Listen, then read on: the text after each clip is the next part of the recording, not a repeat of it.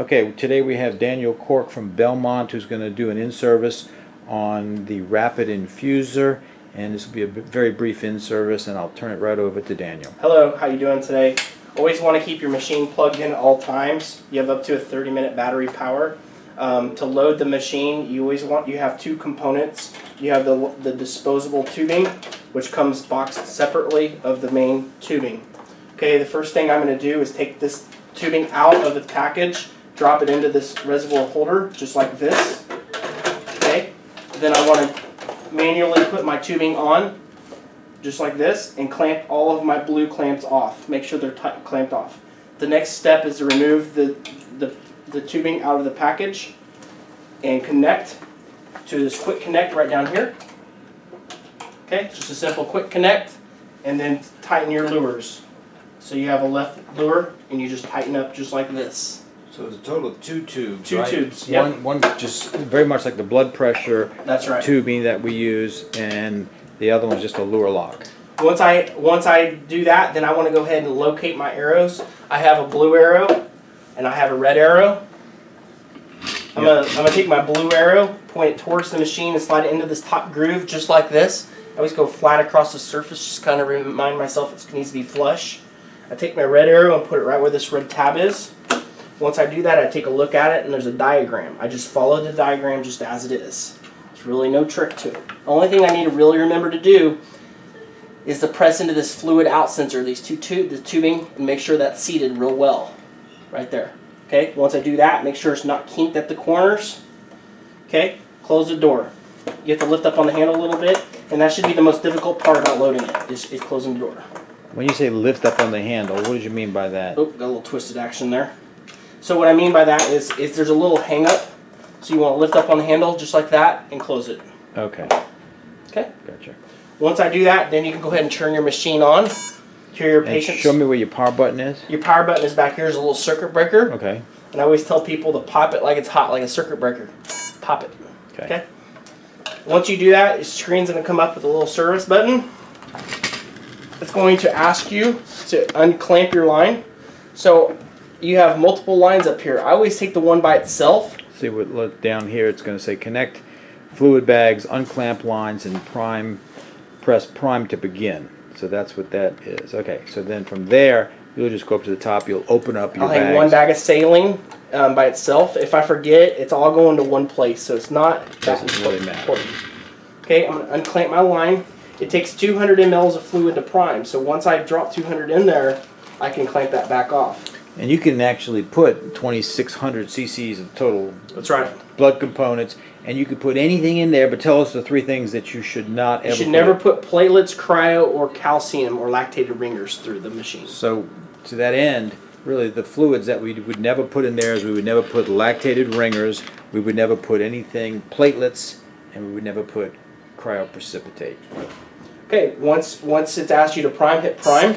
It's going to count down from 100 to 0. It's getting all that residual air through the main course system, through the filter, out to the atmosphere. It takes 12 to 15 seconds. So it eliminates the fact that you have to sit there and de-air the bag. Then it's going to ask you to prime patient line. So a two-step process. Prime patient line. You see the air coming out of the line? Yes. You press and hold to go faster. Into the trash can. This is my trash can and patient. Now notice that I've put an extension on there now, because this line, the normal line wasn't long enough, so I added an extension, the third layer. So and that's a special extension. It's just a straight connection that we provide. But it's a special connection that you provide. Yep. Never put something that's smaller diameter through this line because it could cause high pressure. So make sure it's connected real tightly. Okay. Once you do that and get all the air out of the line, you can press and hold to go faster. Once you're satisfied the air is out, hit stop, and you're ready for that patient to arrive in the room. Yeah, okay. When your patient arrives in the room, it's important to go ahead and connect directly to that patient line. Don't put a hep lock or clave, just directly to that patient line. Okay, once you connect to that patient, go back and confirm that everything is tightened up. You don't want the baptism by Belmont. And so, and make sure all this is tightened up right there. Okay? Once everything is confirmed, you're into the patient. Go ahead and infuse. it asks you to infuse, you infuse, and you're going at 10 mLs per minute. Let me get into the screen so that they can see it. Now, I might need to turn that light off behind you just because it could be too much glare. Let's try that. How about that? I think let's turn the other one off to that one off for a second. That's better. That's the best. Okay, let me zoom in on the screen so that everyone can see this. All right, so the screen basically is showing that, well, it says it's infusing. So yeah, I'm gonna start it from the beginning. So just kind of show because I don't think. So you turned it on. It has a little power button. Then it's gonna ask you. It's gonna go through a little setup. Okay. Then it's gonna ask you to prime. So it's a two-step process, counting down from 100 to 0, getting all that residual air from the main core system through this filter out to the atmosphere. Then it's going to ask you to prime patient line.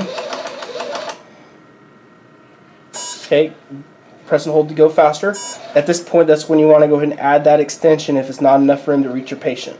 Once you get the air out of the line visually, check and confirm, you hit stop. You're ready for your patient to arrive in the room at this point. When you're ready for your patient, when your patient arrives in the room and you're ready to connect, go ahead and connect directly to that patient line.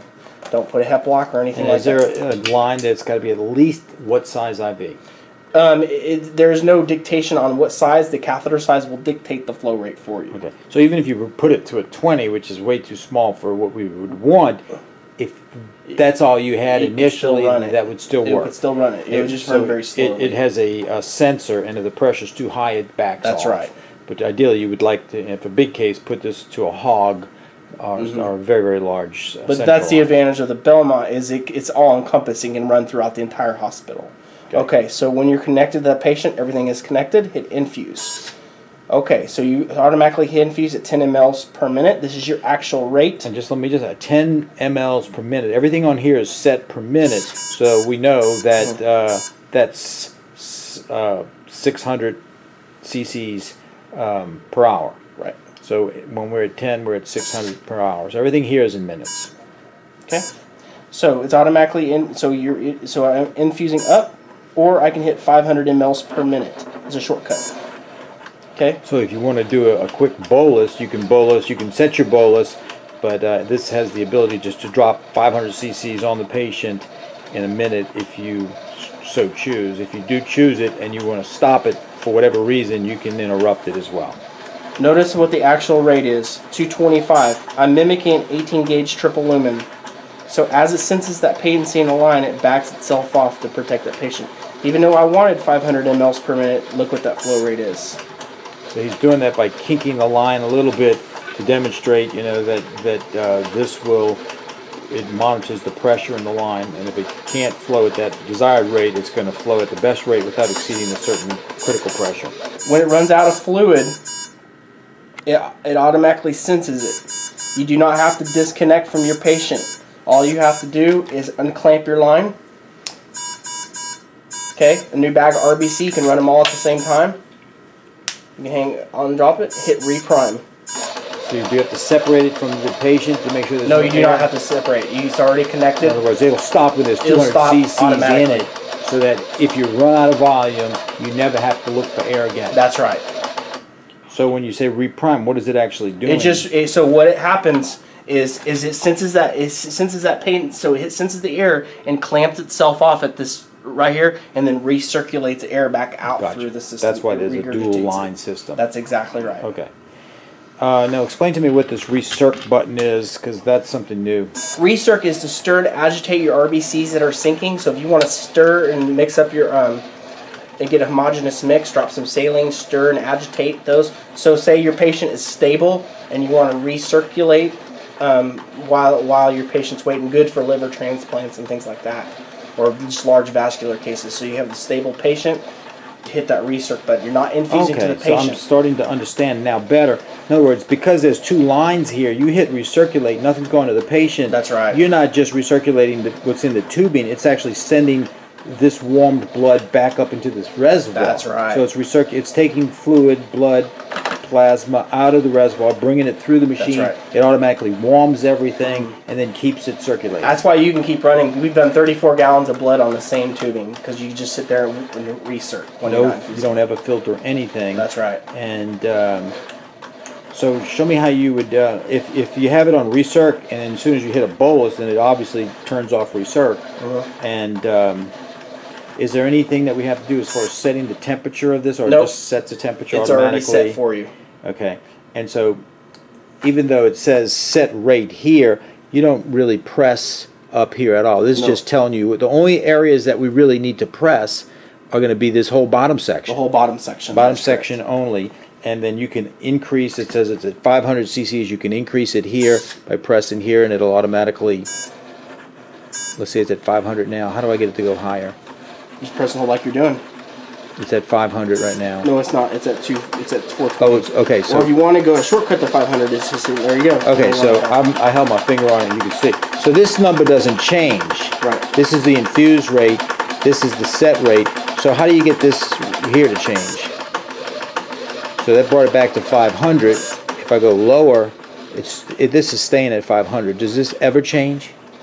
No, this never changes. This is just a shortcut button. Oh, this is just It's an emergency. I call it my emergency button. So these up and down arrows don't affect this. No. These up and down arrows affect this. That's right. That's just well, okay, gotcha. So if you want to infuse at 500, you do this. If you want it to be something less or greater than, you can do this.